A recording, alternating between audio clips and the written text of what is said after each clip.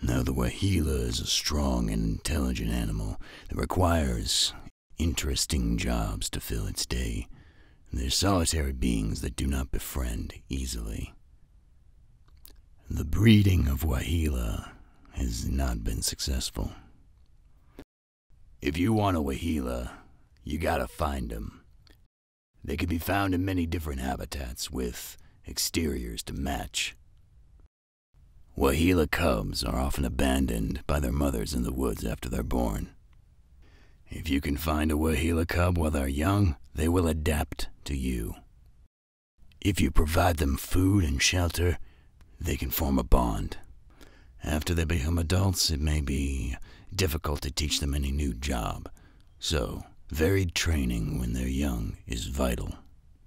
It may have a preference to certain jobs over others, mind. You may be able to coax it into catching varmints rather than pulling a sled, but only if you can guarantee sled pulling ain't off the table. You ain't their master, you're bartering.